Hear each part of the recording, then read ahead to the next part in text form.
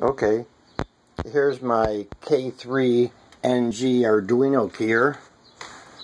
I'm actually using an OSEP Uno board, which is a Arduino clone. There's the Keyer circuitry, my homebrew paddle, the speaker, and you know what, I'm not really getting a lot of volume out of it, and I'm not sure quite why, but I'll play with that a little bit later. But if you want to listen, here we go.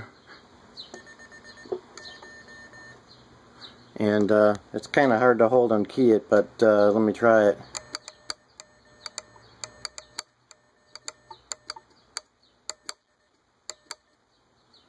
Yeah, you know what, I need to put the caps on the line. That's one thing I didn't do in my haste to try it out and see if it worked. I also don't have a command button.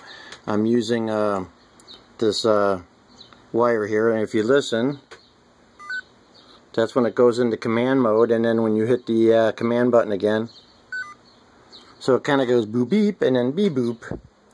So, well, that's it for the first test here. I want to try a couple of things. I'll probably make another video here in a minute. Signing out.